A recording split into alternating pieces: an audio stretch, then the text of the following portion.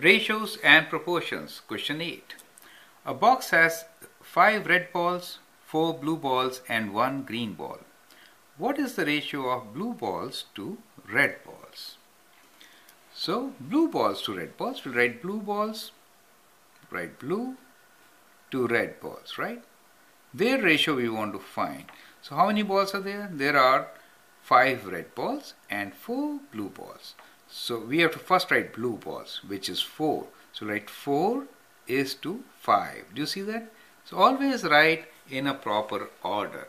So if you mix the order, then it's a wrong answer, right? So we have 4 balls and 5 red balls. So the ratio is 4 is to 5 for blue is to red. Do you see that? So that is your answer. Part B is, what is the ratio of green balls to total number of balls?